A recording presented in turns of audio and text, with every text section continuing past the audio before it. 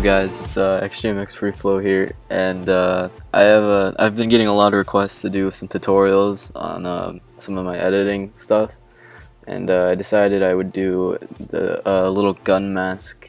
I call it the liquid gun, and I made it, and I'm pretty proud of it.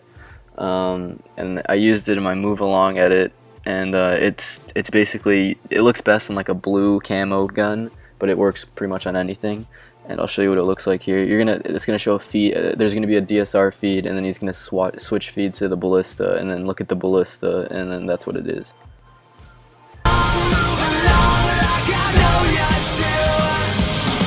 Yeah, so that's kind of what it looks like. I'll give you this later, but here it is. Here's an example of it on a different camo, on a different map, whatever. But yeah, that's just an idea of what it is, but how you make it. So first thing, oh, hold on, my After Effects is lagging. Alright, first thing, you're gonna go onto the clip, and then you're gonna, I added some Twixtor to slow it down so it'd be easier to mask, because I'm not looking to do a detailed mask here. But you're gonna add an adjustment layer on there. I'm gonna rename this gun mask. Okay. And then I'm gonna trim that up, and I'll just put a you're gonna press your pen tool, or you can press G, and I'm just gonna do a really quick rough mask on this. You don't have to make it too perfect. Even though I am rushing this for the tutorial, the mask does not have to be perfect, because the feather looks actually really good on this effect. So yeah, so I'll be right back after I finish masking this. Okay, I'm back, and I didn't do much masking, to be honest. I just cheaply kind of did this like 2 points right here, but that's good enough for now. And so we're gonna start. First thing you want to do is you wanna go into your mask, and then you want to make sure it's on add, and then you want to feather it to about, I usually do 300 or 350. We'll see what it looks like. It depends on the camo and how much you want it to look like, and don't mess with anything else here. But the first thing you're going to want to add on is a fast blur, and you're going to throw it on there, and then you want to put the blurriness at like 3. You know, 3 usually looks pretty good, and then you're going to start seeing some change here with invert. Just go type in invert, and it should be under channel, and then you're going to want to make the channel to hue, and then you're going to change the blend with original to about, like, I don't know, we can mess around with it. I think I did 70, but 70 would look, yeah, that looks fine. Yeah, okay, that makes it a little darker. Alright, and then this is when it starts to get shine, really. So you're gonna want to throw on shine. Where's shine? Okay, Trapcode Shine. This is a plugin you'll have to download. And so for the source, I'm gonna start from the top to bottom.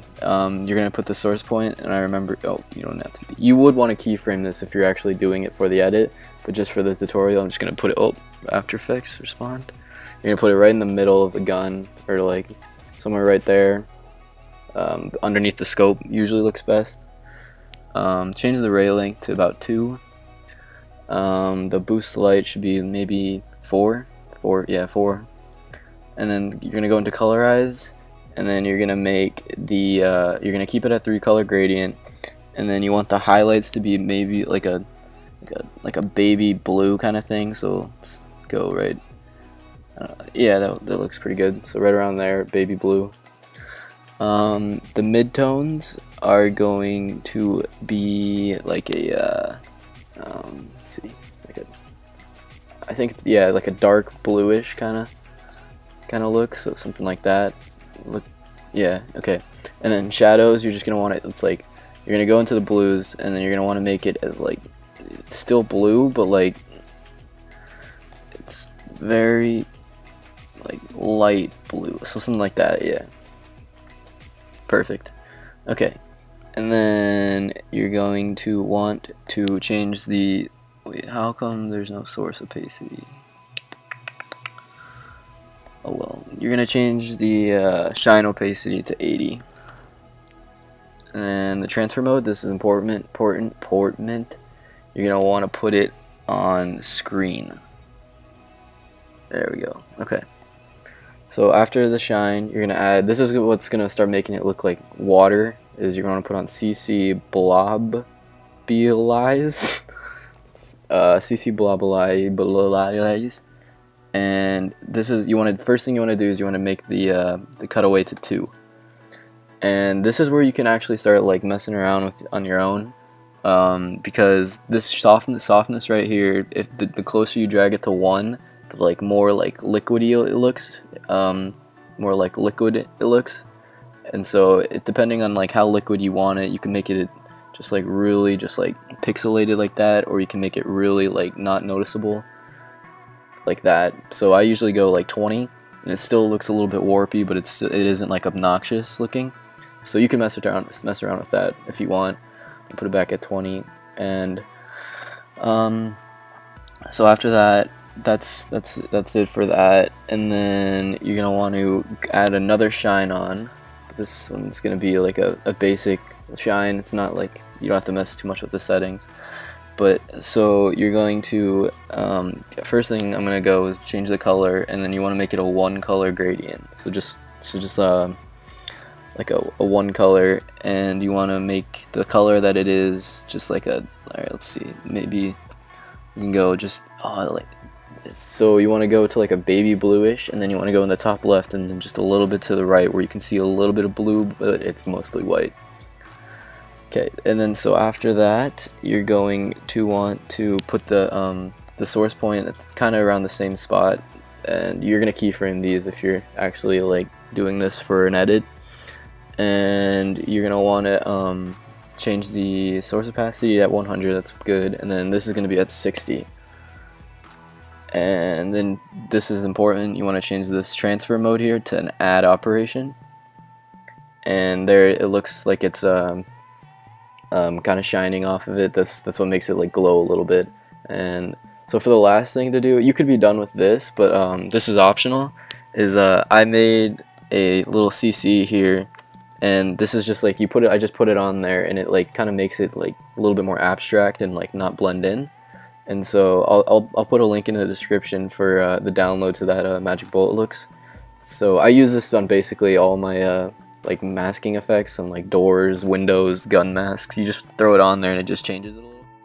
Back, I'm sorry, my Magic Bullet looks it wasn't updated because I just put the CC in there because I never really had it in my Magic Bullet looks. I just kind of put it from preset to preset, but I just updated my Magic Bullet looks and it wasn't updated, so I had to go back and restart Magic Bullet looks.